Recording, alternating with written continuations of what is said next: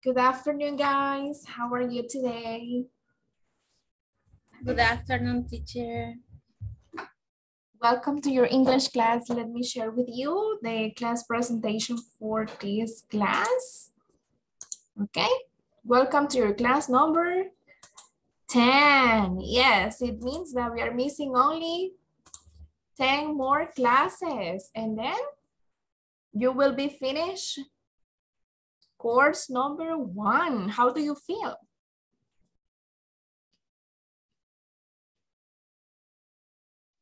¿Cómo se sienten que ya casi terminan? The first module.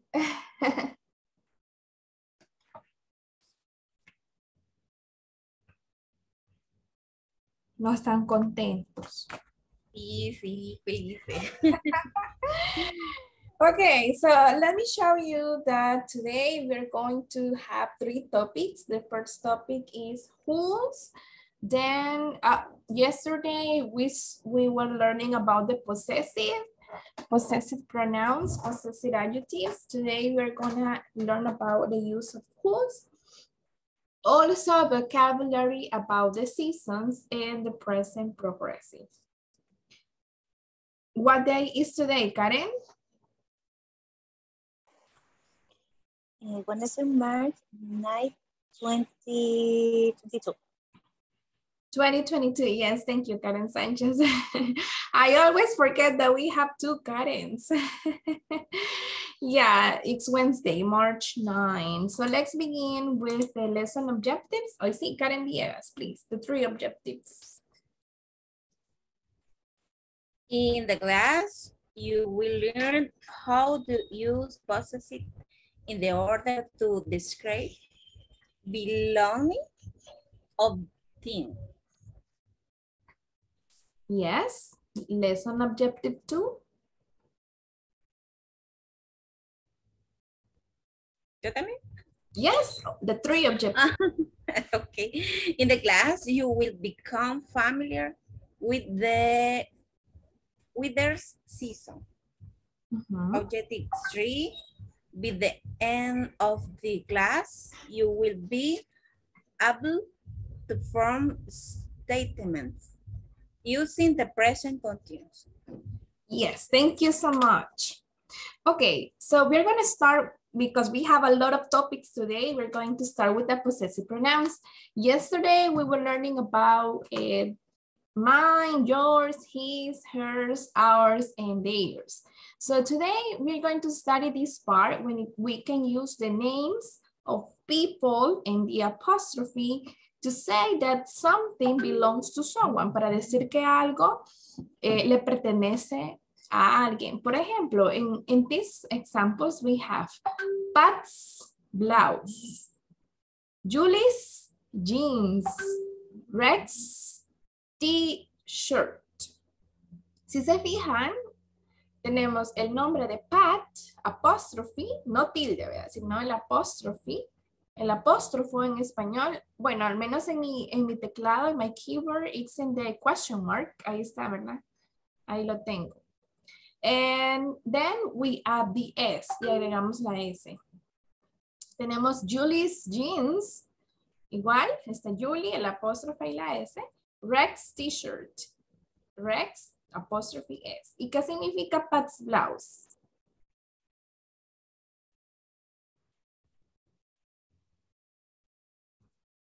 Pat's blouse significa la blusa de Pat.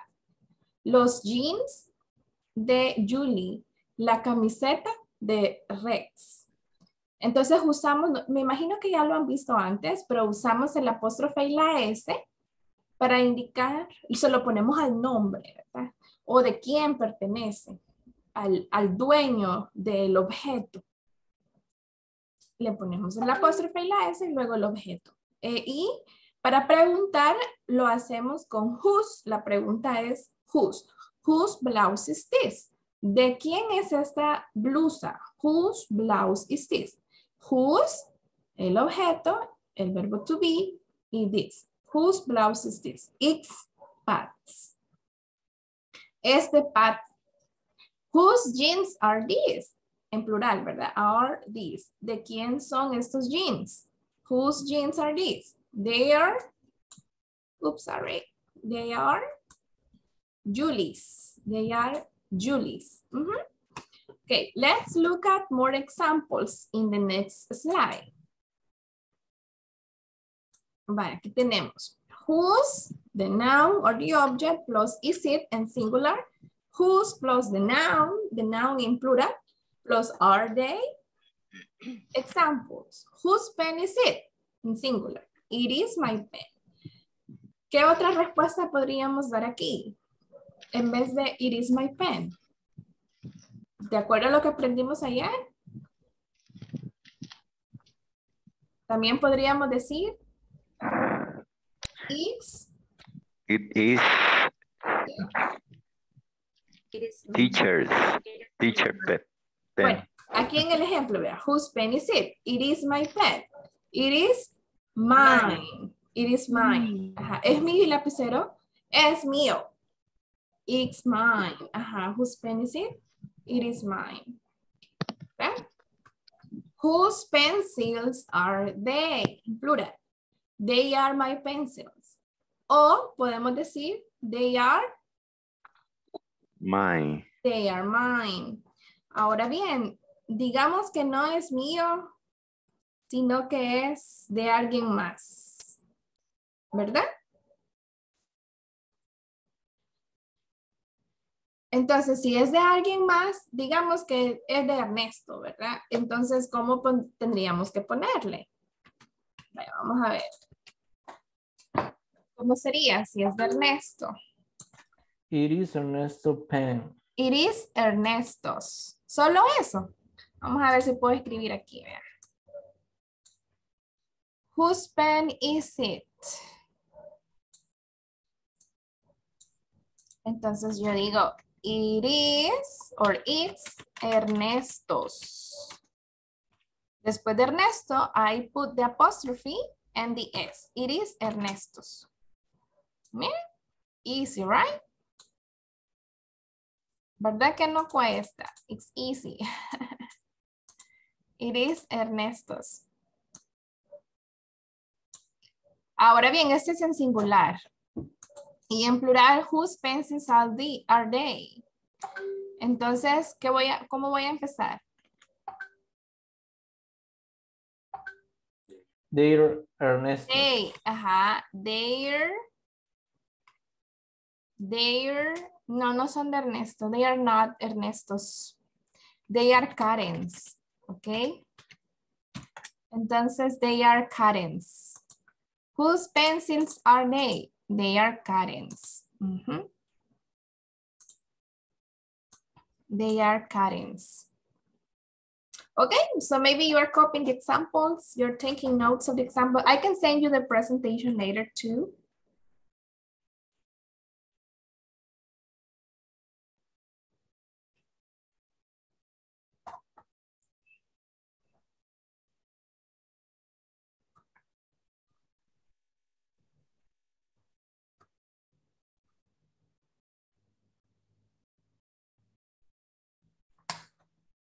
Okay.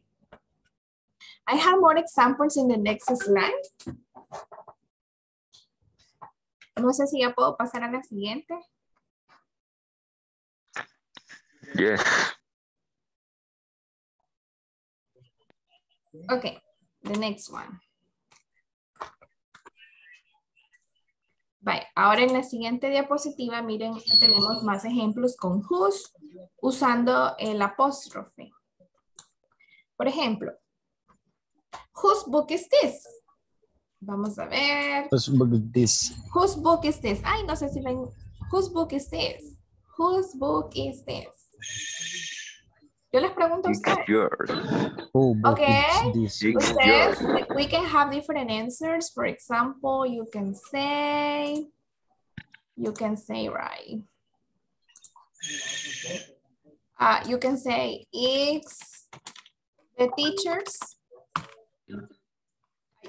Sorry. You can say it's the teachers.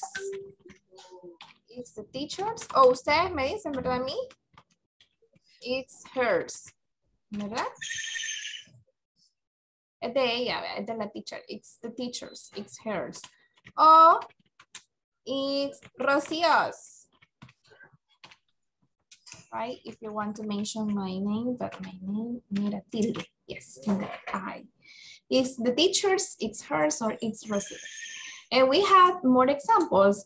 Let's see, Mr. Sanchez, would you like to read this example? Whose car are you driving?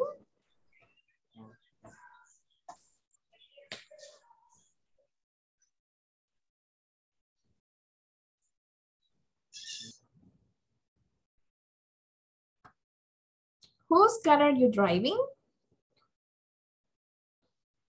It's the company's car. It's not my car.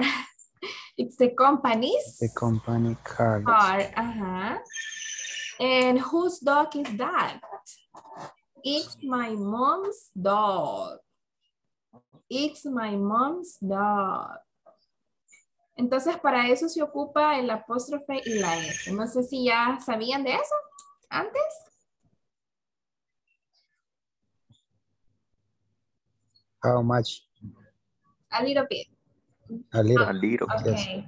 Ahora, ¿qué pasa si, por ejemplo, el dueño de algo son varias personas y no solamente una? Por ejemplo, digamos una casa. Se lo voy a escribir en el chat. Por ejemplo, whose house is that one? ¿De quién es esa casa? Whose house is that one? Whose house is that one? Entonces, ustedes pueden decir it's, por ejemplo, bueno, it's María and José. It's María and José. Entonces, lo ponemos en el último. It's María and José. Or it's theirs, ¿verdad? Si ya sabemos de quién estamos hablando.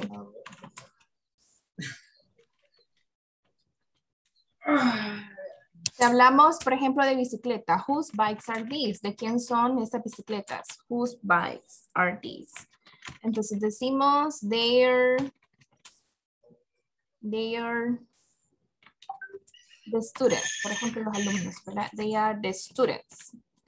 Si se fijan, ¿a dónde va la apóstrofe en este caso? They are the students.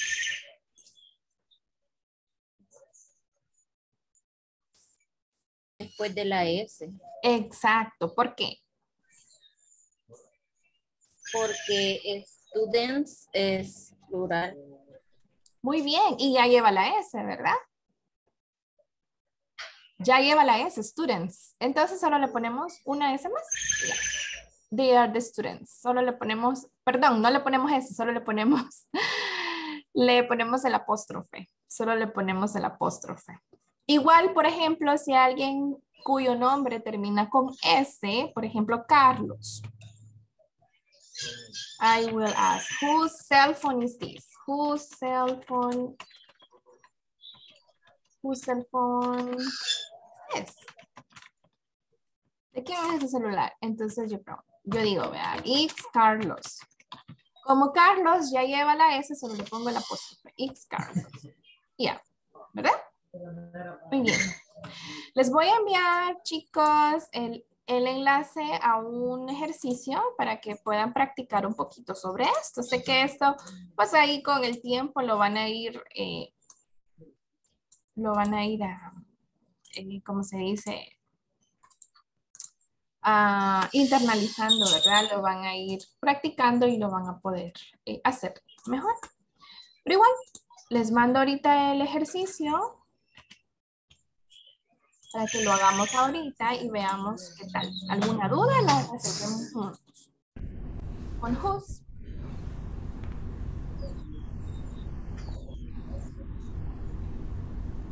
Comparto pantalla. ¿Ya entraron a la página del ejercicio?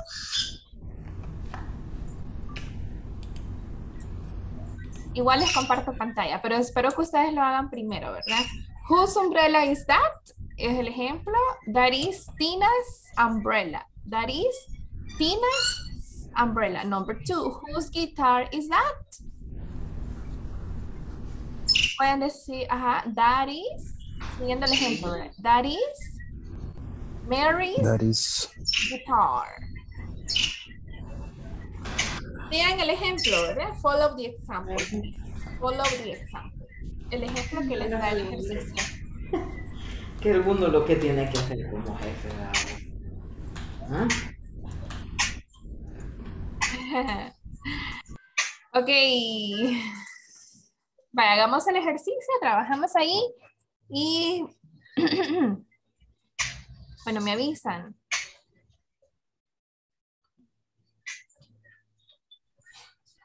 okay.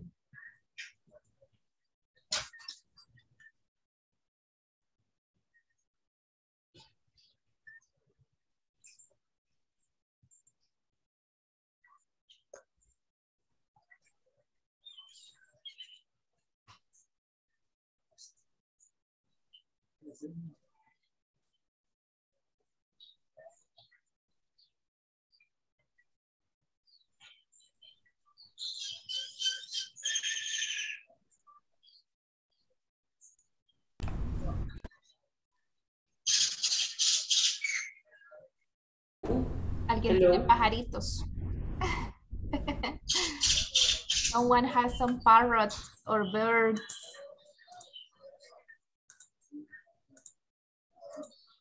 Yeah, because it's not here. It's not here.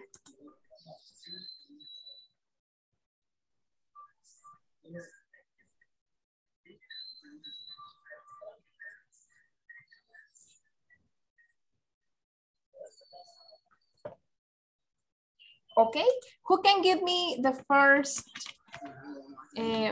Bueno, ya se les había dicho, vea. That is Mary's guitar. Okay. Number 3, whose cake is that? That is. ¿Quién me ayuda? That is Betty's cake. Whose eyes are those? Those are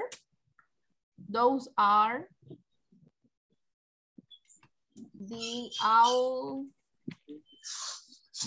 Oh, those are an owl's eyes. An owl's eyes. Whose kite is that? That is Carol's kite. Whose band is that? That is my father's band. That is my father's band. Good. So then you check finished. Check my answers. Oops. Okay, I don't know what happened here. That is. Ay, lo mismo me pasó a mí, 6 de Sacome. Yeah, whose eyes are those? Those are an owl's eyes, but it's correct. And that is my father's band. Well, let's make it again.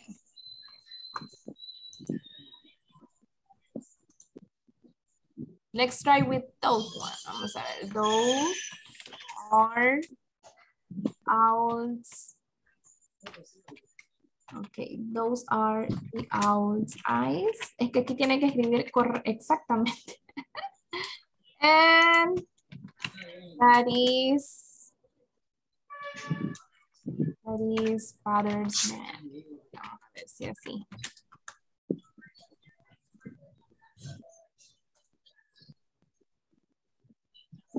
Okay, so those are only owl's eyes.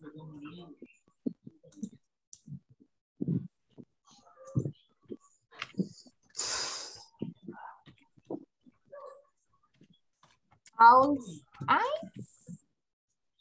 And that is father's man.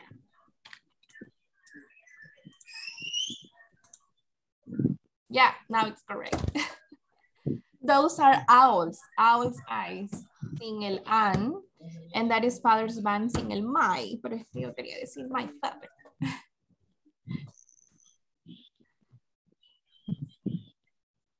Miss, Miss, what is keep the five question? Kite is this. What you in October, the children they fly kites in October, right? La piscucha. Okay, Kite. thank you. You're welcome. Mm. Okay, guys, so that was the exercise. I hope you finished the exercise. Now, oh, somebody got 10. Excellent. Let's continue with the rest of the presentation. Yeah. So do you have any questions about the use of whose?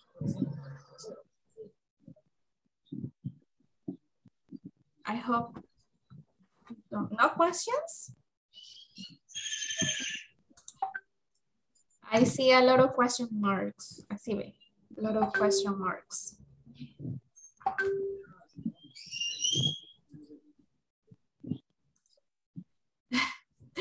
Okay, so let's go over the next. The vocabulary we are going to learn today is the weather or the seasons. The seasons. What are the seasons? We have spring, summer, fall, and winter. Some countries around the world have the 4 seasons, but in our country, El Salvador, we only have 2 seasons. Which seasons do we have? What are the seasons that we have? Summer and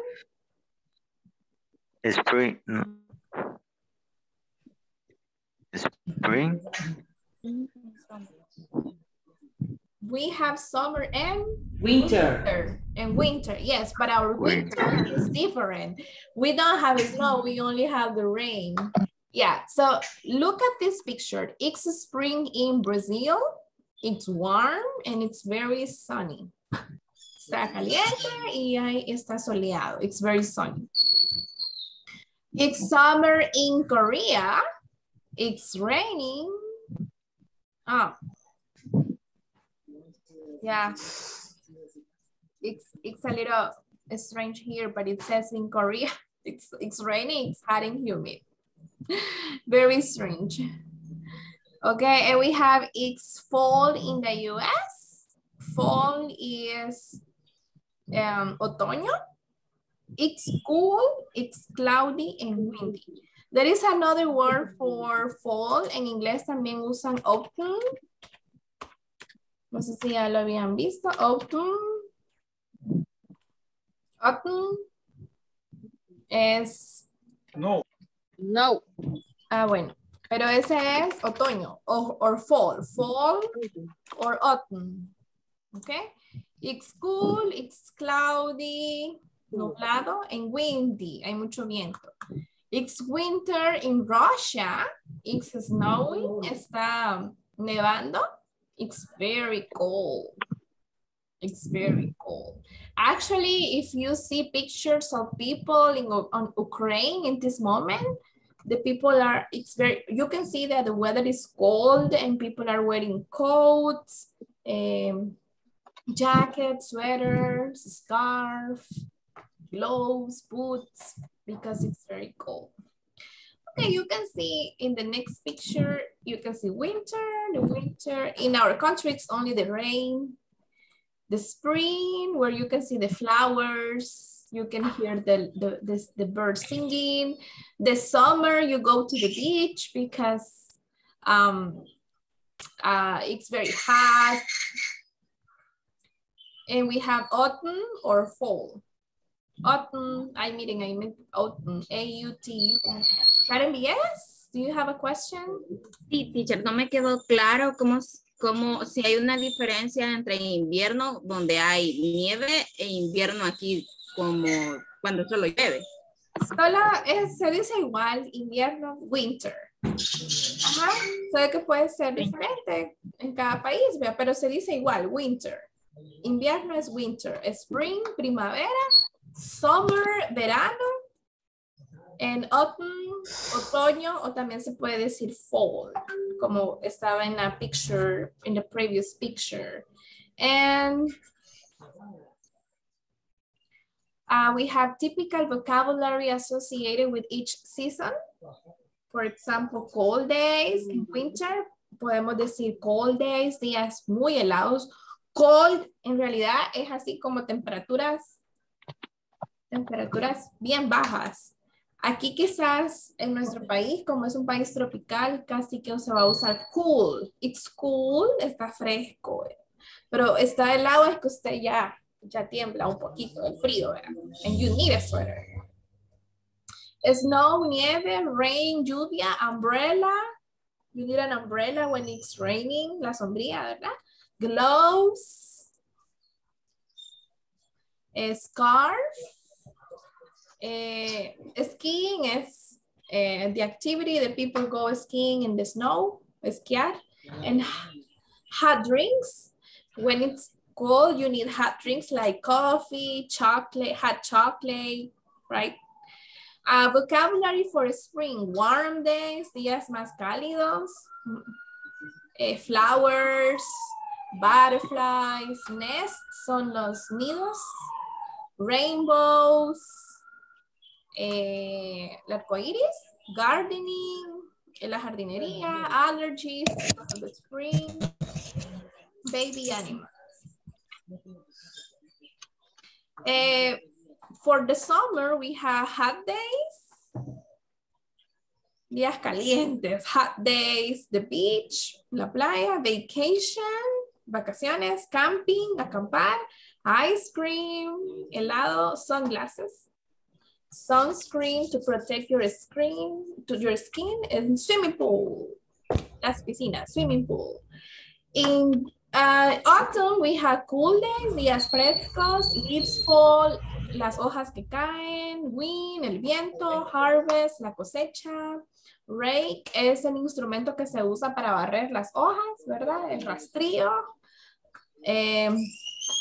Acorns, clouds, and pumpkins. Clouds, las nubes. Pumpkins son las calabazas, ¿verdad? Que en Estados Unidos this is like in November. And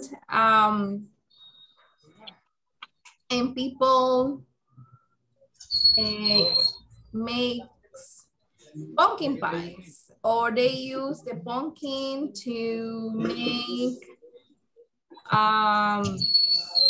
the Halloween.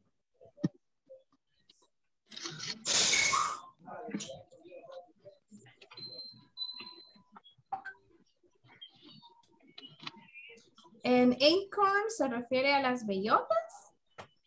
Bueno, casi no las vemos acá, ¿verdad?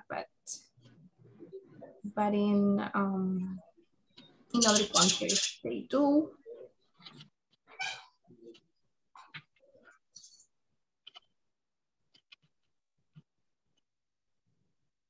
A ver, ¿en qué estación estamos ahorita? In which season are we in this moment in our country? Spring. Spring. Are you sure? Yes. Summer. We are in the summer. Yeah, we are in the summer. Hot Let's go to days. the beach. Yeah, people go to the beach. You will have vacation very soon, next month. And yeah, we like to eat ice cream. Well, I like this season because there is a lot of fruits like jocotes, mangoes, cashews, marañones, cashews, coconuts. Yeah, so it's very nice. Watermelon, melons. Yeah, so it's a very nice. Beers. For people, okay, we have cold drinks. You can have cold drinks like Coca-Cola or others. Mango juice. Well, people who like drinking beers, right? Okay, so now guys, we have a conversation here. It's very cold between Pat and Julie. So I will read the conversation for you. Oh no, what's the matter? It's snowing and it's very cold. Are you wearing your gloves? No, they are at home. Well, you're wearing your coat. But my coat isn't warm. And I'm not wearing boots. Okay, let's take a taxi. Thanks, Julie. So what's the matter? What's the matter means what's the problem?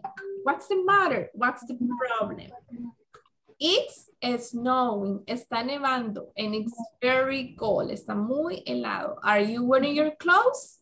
¿Estás usando tus guantes? No, they are at home. Well, you're wearing your coat, but my coat isn't warm. So what I want you to do in this moment is to take a look at these sentences. It's snowing. Are you wearing? You are wearing. I'm not wearing. These sentences are in the present progressive or present continuous statements. For example, we form the present continuous with the verb to be and the verb in the ing form.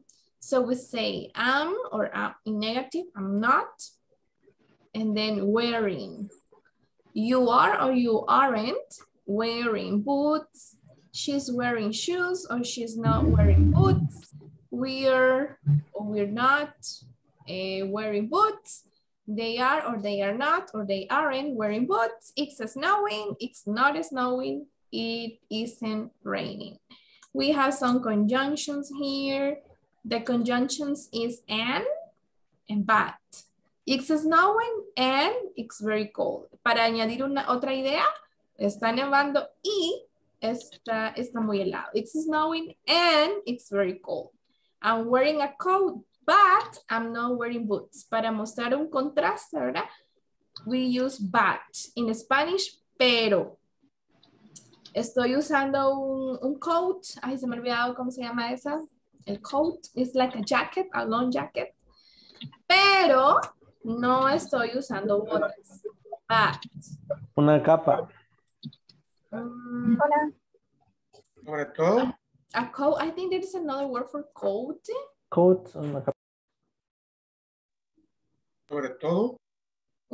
Ajá. Sí, un sobre todo. Algo así. Ok. An overcoat es como una capa, el overcoat. But the coat es un sobre todo. Un abrigo, un abrigo. Okay. So look at the next picture. We have here the formula or the grammar structure.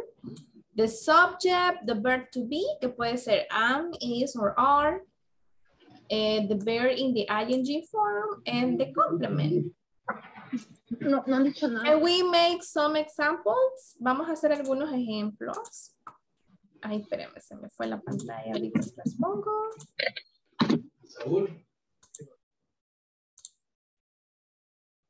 Vale.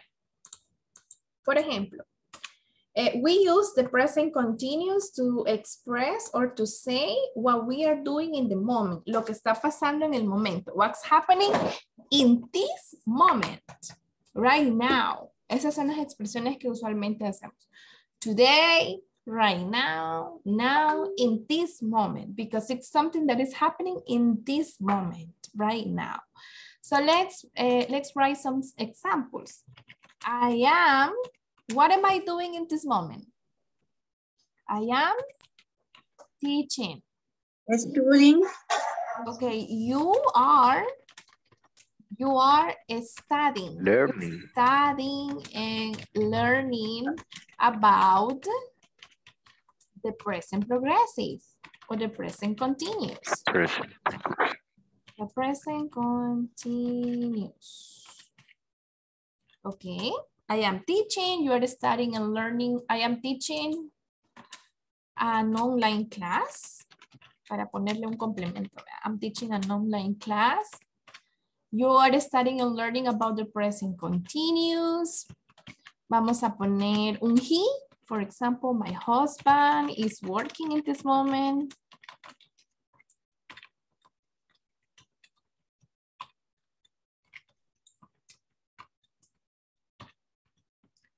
My mom is cooking. My mom is cooking the lunch. Let's say, un example, it's not raining right now. No está lloviendo, ¿verdad? It is not raining right now. Another example, I'm sorry, somebody has the... Okay.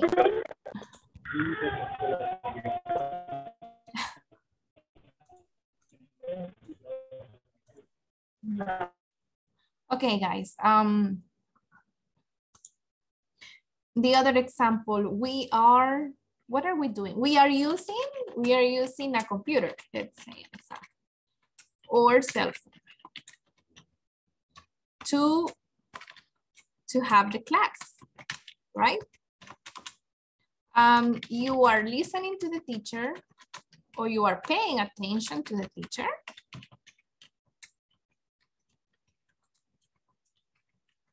And they, vamos a ver de quién podemos hablar. The children. The children are studying in the school. Okay, very nice. So these are examples that you can copy. You can take notes of these examples, right?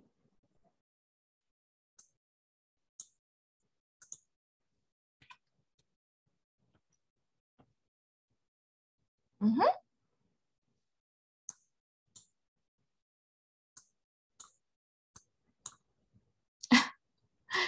What are you doing, Ernesto? Okay, so I am teaching, I am teaching. Entonces al verbo, por ejemplo, teach, learn, work, cook, rain, use, pay, study, you have to add the ing form. Le tienen que agregar el ing, ¿verdad? Teaching, learning, working, cooking, raining, using, paying, studying. Ahora, pueden escribir en el chat, por favor, ejemplos de usando cada uno de ellos. Hay cada sujeto, ¿verdad? First person, second person, third person, he, she, it. Y pueden hacer como hice yo, ¿verdad? About your family, your friends, your coworkers, or in general.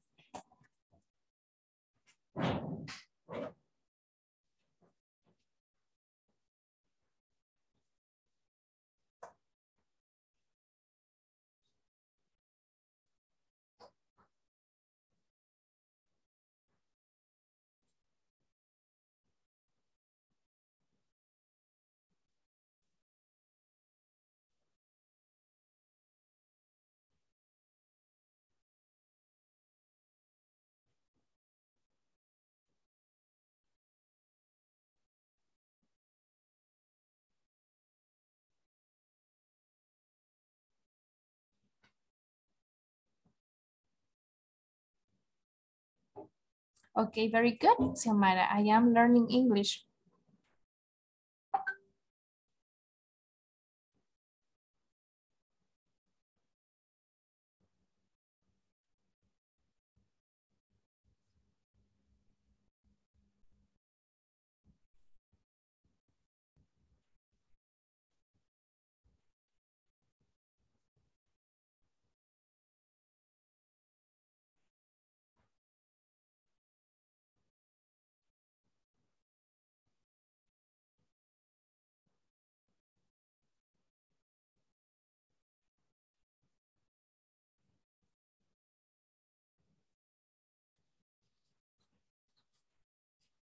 I am learning new vocabulary. That is great.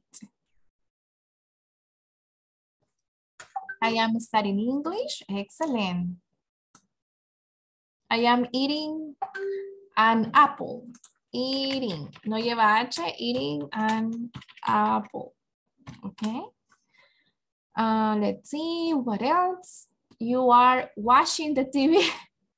Okay, there is a difference between wash and washing. Wash es lavar and watch es ver. Watched, watch, watch. Entonces es, I am watching that TV. Ivania, you're playing on the cell phone.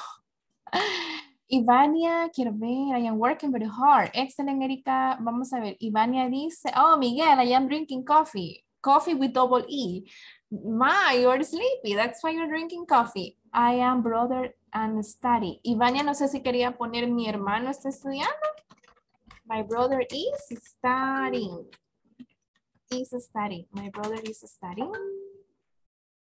I am liking more or less.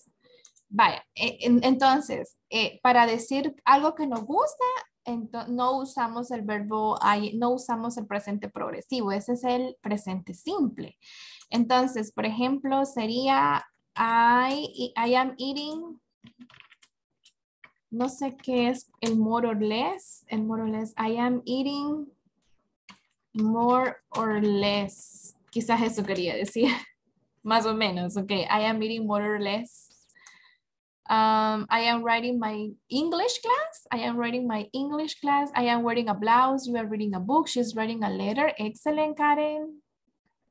He's running on the main street. Very good, Silmara. He's playing soccer. Nice, Ernesto.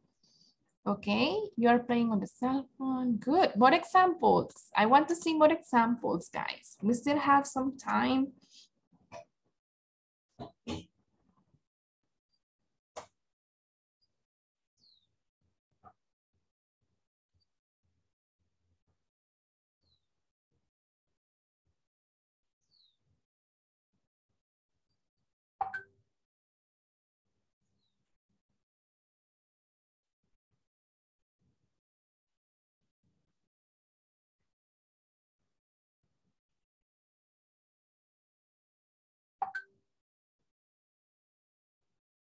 They are singing in karaoke. Okay, my wife is cooking the lunch. My family is having lunch. Excellent. Hi, I'm very hungry.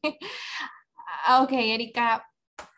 Erika, para hablar de los likes and dislikes, ya vamos a llegar a ese tema, pero no usamos el presente progresivo, ¿verdad? Sino el presente simple. Ya vamos a llegar ahí, ya vamos a llegar ahí. Pero bueno, si lo quiere decir, se lo voy a enseñar cómo se dice. I like my class, o I like my English class.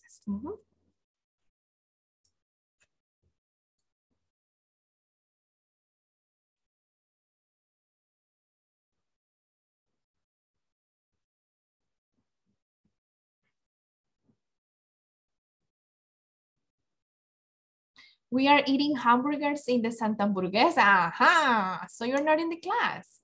The teacher is watching the chat. Yes, we are studying with the teacher Rocio. Excellent. Excellent example, guys. Very nice. Okay, so please continue writing the examples. Ahora vamos a ver. Si estamos usando así las sentences, ahora hagamos negative sentences. Solo tenemos que agregar el not after the verb to be. Después del verbo to be, agregamos el not. For example, I am not speaking in Chinese. ¿Verdad? I am not speaking in Chinese. You are not, okay. They aren't watching TV. I am not sleeping. Okay, you are not listening to music right now because you are listening to me. Okay. Let's say Xiomara is not dancing in a party in this moment because she's sitting in her office. In this moment.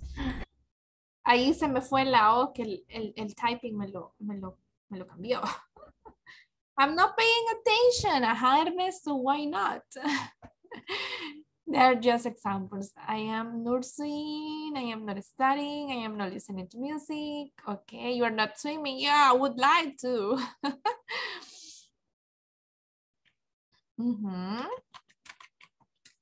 Okay.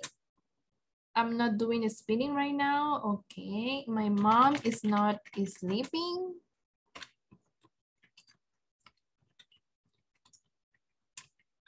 I am not running, Erika, running. Ok, les voy a dejar una tarea y es que investiguen el spelling. Les voy a escribir homework. Investigate the spelling of ing verbs. She's not eating in the office. You are not sleeping in the office. He's not writing in the chat. She's not eating in the office. Okay. You're not kidding. I'm not kidding. Jose isn't living in San Salvador. And where are you living?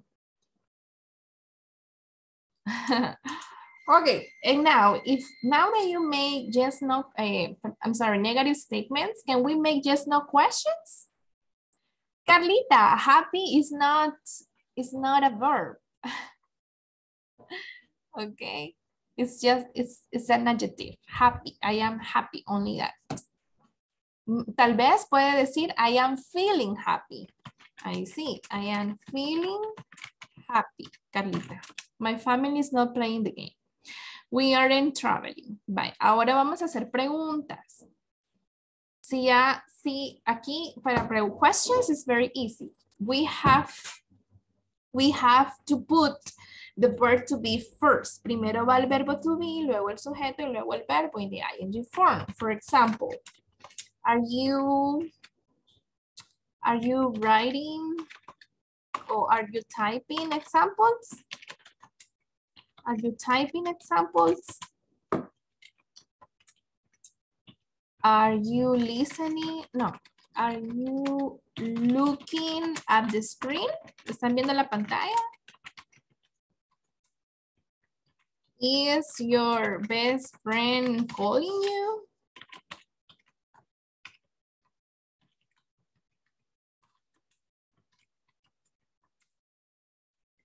Is it raining right now? Are you doing the homework? Okay, are you doing the exercise? Ok, Ivania, para decir que mi teléfono se está descargando, se dice my phone is running out of charge. Mi teléfono se está descargando. My phone is running out of charge. Are you studying in the moment? Igual si el carro se está quedando sin gasolina. My car, como ahorita, ¿verdad? Because the gas is very expensive. My car is running out of gas. Of gasoline. Am I learning? Yes, you are, Ernesto.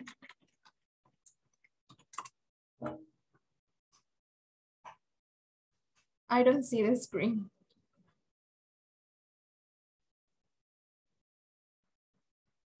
Is he going at the barber shop? No, he isn't. Are you talking? Yes, I am. Are the students playing? No, they aren't. They are studying. Very nice, guys. Now I will send you to breakout rooms. We still have still have 10 minutes. And are you eating the dinner? No. I am not eating my lunch either. Les voy a enviar a las breakout rooms to practice the conversation, the previous conversation. ¿Verdad?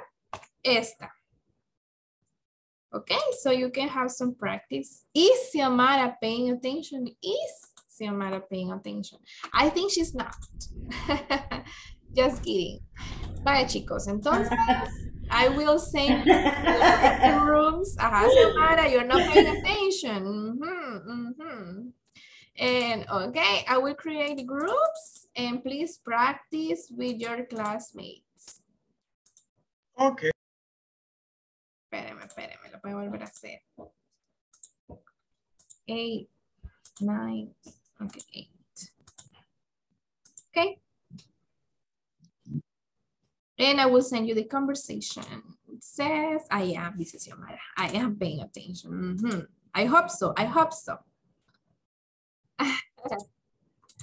Thank you, Xiomara, for sending the results. Okay, so there you have the conversation, and please practice. You will practice the seasons, the weather, the ing form, the present progressive.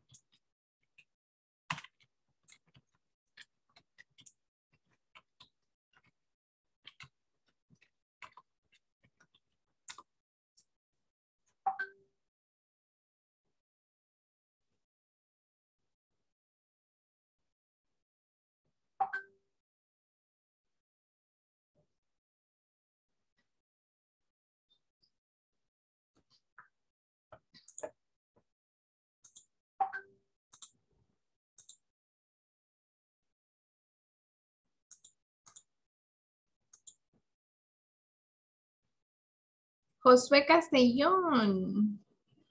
Y Samuel está solita. Vamos a ver. Vamos a ver qué hacer.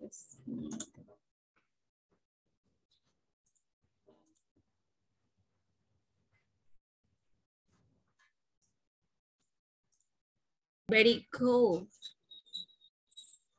Are you wearing your gloves?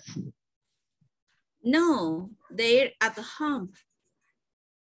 Gloves. Gloves, Lilian, sorry. Ah, gloves. Es que no veo bien. Okay.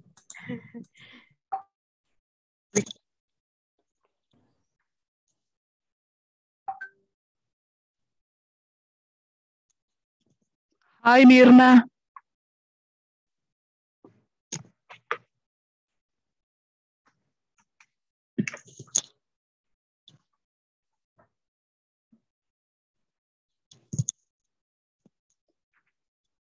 Ajá, Mirna.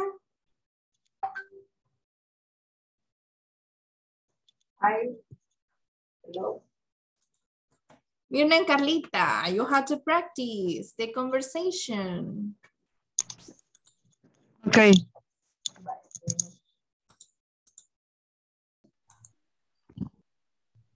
Hi, Vania. ¿Me escucha? Sí, ahora sí.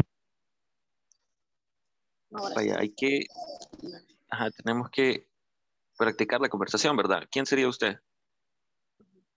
sería primero. Usted sería Pat.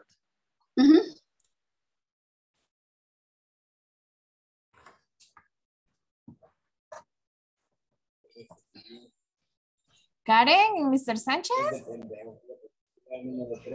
Ya me escucha. Hi. Hi. Juan Sánchez.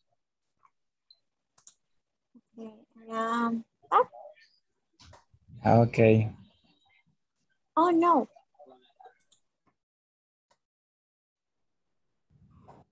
Teacher. Yes, Henry. 3 veces, ¿cómo se dice? 3 veces lo repetimos. Ah, okay. 3 times. Yes. 3 times. Excellent. Very nice. Solo que algunos no han terminado. Some of your classmates have not finished because they always have problems when they enter to the rooms. But can you give me some examples in the chat using whose? Whose?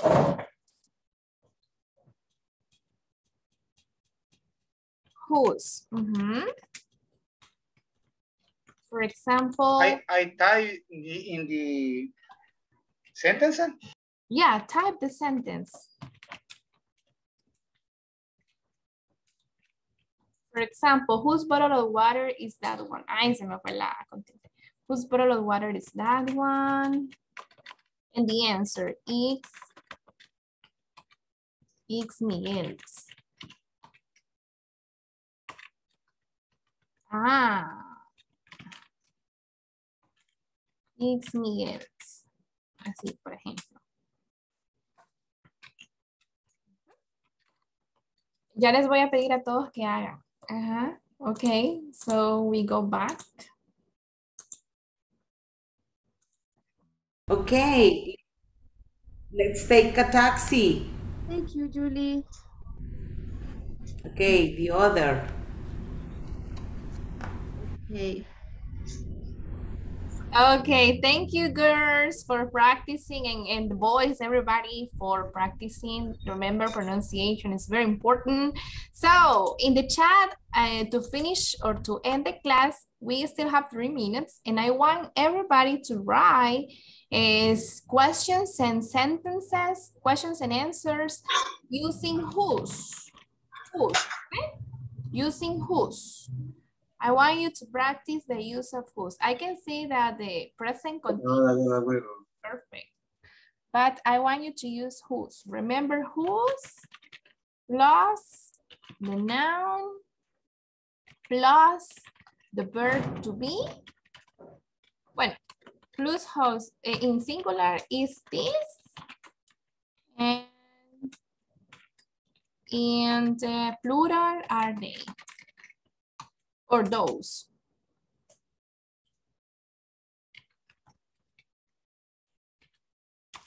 For example, whose mango is this? ¿De quién es este mango? It's my mom's. No lo vayan a comer because it's my mom's. Whose shoes are those? They are mine. Whose computer is this? It's yours. Okay, very nice. Continue, please, writing with whose. And try to write the answers too. Write a question and write the answer.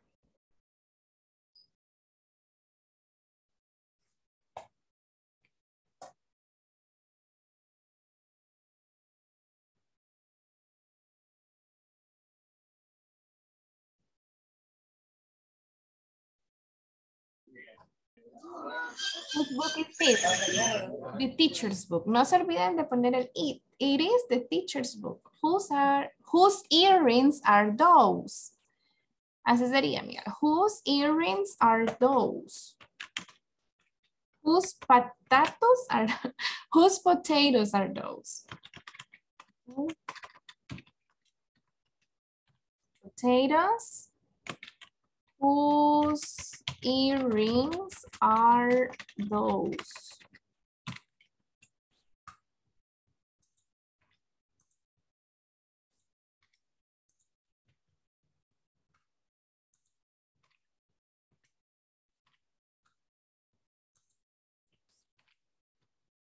Okay, whose cell phone is this? It's Hector's. Whose car is it? Who's not? Ajá, Xiomara. Looking at Google. Yes? Teacher. Yes?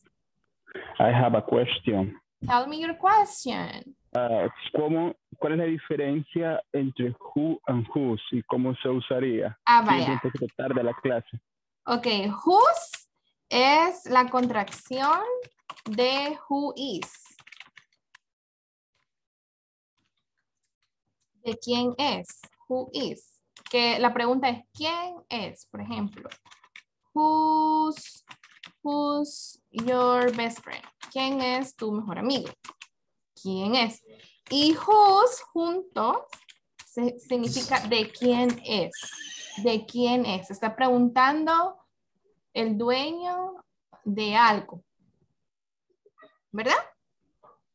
Esa es la diferencia. Okay. Who's de quién. And who is quién es. Okay, gracias, teacher. Okay, you're welcome. Okay, guys, it's 2:01, so it's time to finish the class. I hope you had a good time in the class today. I hope you learned a lot. Remember the 4 seasons. A ver, ¿quién me quiere decir the 4 seasons?